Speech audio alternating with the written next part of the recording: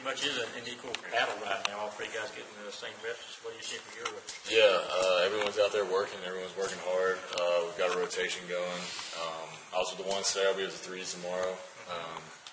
It's a good battle. I mean, everyone's competing. Everyone's working hard.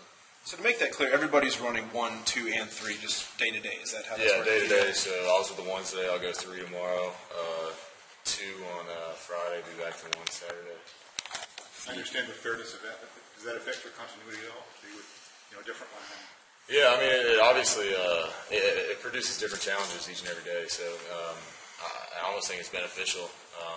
You're obviously suffering through like different growing pains with different lines, and just trying to pick everything up with younger guys. When you get down to the 3s or the 2s, and then when we get the 1s, everything's protected. You can make some plays. It's just one of those things. You just gotta just not get discouraged and just keep working. You were the number 2 guy last year. Do you kind of look at the spring as your job to lose? Do you have playing experience that those guys don't? Yeah, I mean, I have playing experience, but I mean, it's nothing now. I'm back to square one, just trying to work hard and do everything I can. Are you almost annoyed? You spend all that time, learning the playbook and everything else, and then you have to learn everything all over again. Does it feel like it kind of equaled the playing field, sort of? Yeah, I mean, obviously that's a huge thing.